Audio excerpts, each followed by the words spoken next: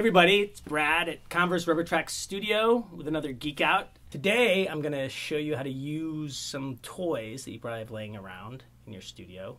Guitar pedals, any kind of crazy outboard gear you might have, with your digital audio workstation. This is a great way to add color to your tracks, to kind of separate sounds from just the generic plugins that you're getting in the box. This is one of my favorite little effects to use on vocals.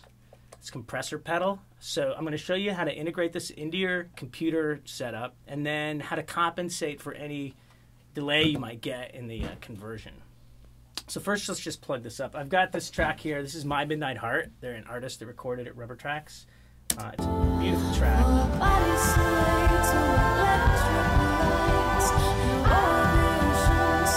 It's a beautiful vocal, but I'm going to mess it up a little bit. All right, first let's connect the device. Get your 1/4-inch cable. Pick an output on your interface. In this instance, I'm going to use output number 3.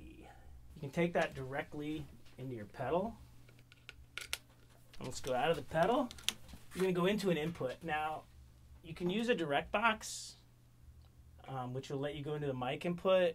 This interface has a DI input, so I'm just going to go straight into it. So I'm going to go into the DI input 2.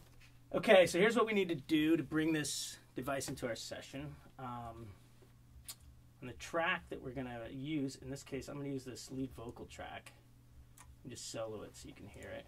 For our bodies sway to electric lights. First thing we need to do is get audio out of this track via the send. So go to your sends. You recall that I plugged into output 3. I'm going to choose analog 3, output 3. Click on this pre button. What that'll do is that'll allow you to send from that track, whether the fader is up, down, whether it's muted. And that way we can just listen to the effect coming back. Speaking of coming back, we need to give it a track to come back to. So create a new audio track in your session. And be sure to assign it the input. In my case, that was input 2. I went into the DI. And if you are using like a Digio 3, something like that, be sure you do assign it to the DI input. There's a switch at the top. So if I put this on input, I should now be able to hear this coming through the pedal. For our bodies, gotta bring that level up, baby. for our bodies sway to electric lights. So there's both tracks. Somewhere in the minds.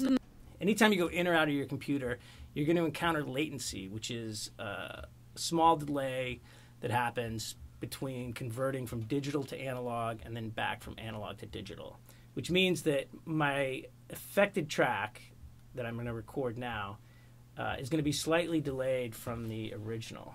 Now I'll show you how to figure out what the latency is and how to compensate. But first let's get a sound that we like. So I'm going to mute the original and just listen to the affected that's coming back from this compressor and get a good setting on it. For bodies sway to that sounds pretty good. Lights, you adjust the input.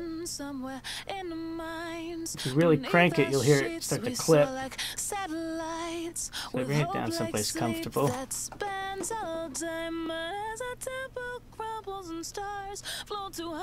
Really get that vocal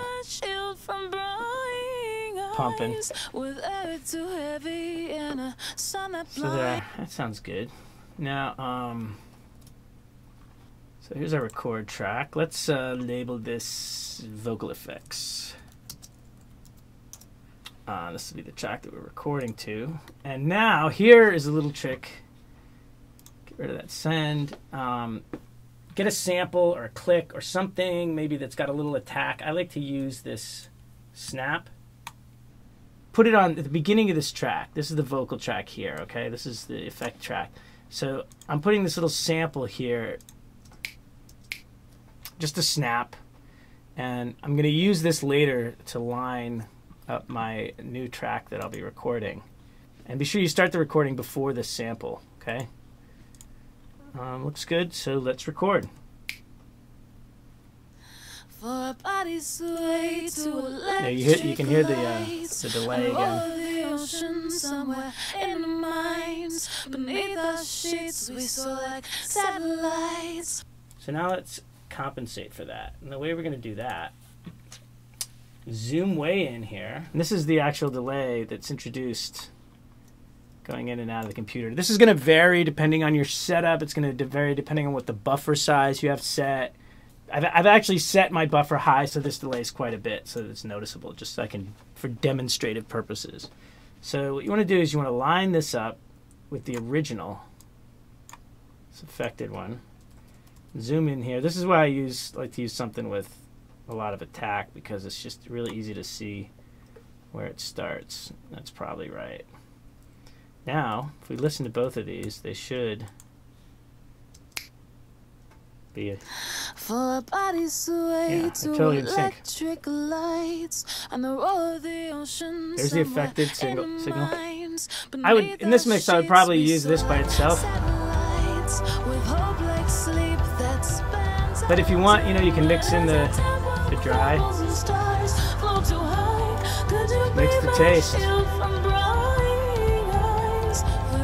Too heavy and a sun that blinds will lead to seek a solace in the night.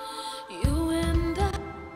That's the trick. Look through your collection, and you could do this with pedals. You could do this with like cheap mic pre's, a cassette deck.